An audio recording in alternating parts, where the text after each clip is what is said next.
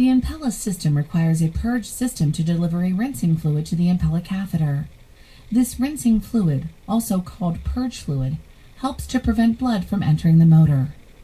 For the automated Impella controller, the Purge system consists of an integrated infusion pump, Purge disc, and Purge tubing.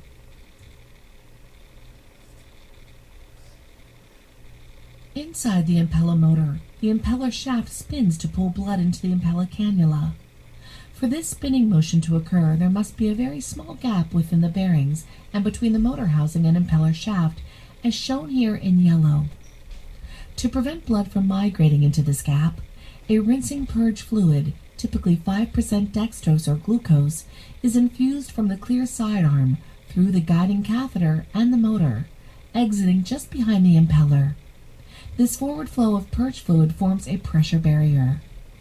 The Purge fluid deflects the blood that the impeller is pulling through the cannula, preventing it from entering the motor through the gaps. A continuous flow of Purge fluid throughout the support period is needed for the impeller system to maintain this pressure barrier and protect the impeller motor.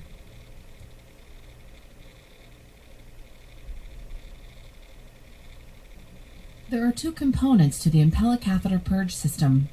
The first is the Purge fluid, preferably 5% dextrose in water with heparin.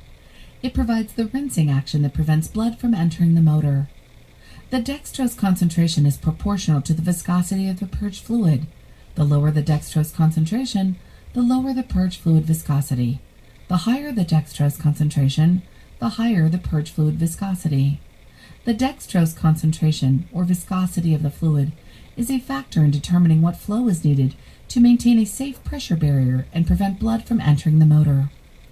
It is recommended that heparin is added to the Purge fluid. In the event that blood migrates into the motor gap, the heparin will help maintain the patency of the Purge pathway. The second component is the Purge cassette, which is an integrated infusion pump which delivers the Purge fluid to the Impella catheter and motor. The pressure sensor on the controller reads Purge pressure from the Purge disc and automatically adjusts the Purge flow to keep the Purge pressure within the specified range. The automated Impella controller issues warnings if Purge pressure is too high or too low, or if it detects a blockage. The infusion history screen displays the infusion volume as well as the amount of heparin and dextrose delivered each hour. This is calculated based on the concentrations that are entered by the user and the Purge flow rate.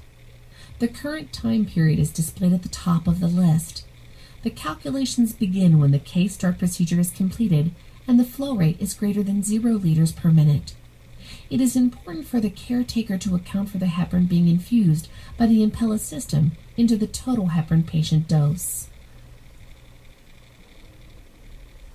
While caring for a patient with an Impella device, it is important to account for the heparin that is delivered through the Purge system. This dose can be found on the automated Impella controller by switching to the infusion history screen on the display menu. An ACT of 160 to 180 seconds is recommended for all patients while on Impella support. For some smaller patients, this ACT may be achieved by just the Impella-delivered heparin, requiring no additional systemic heparin to be delivered. For the first 24 hours, it is recommended to monitor ACT levels every 3 hours. In situations in which excessive heparin is being administered through the Purge system, it would warrant the reduction of heparin. As always, the Abiomed Clinical Support Center is available to answer any questions regarding the Impella-delivered heparin.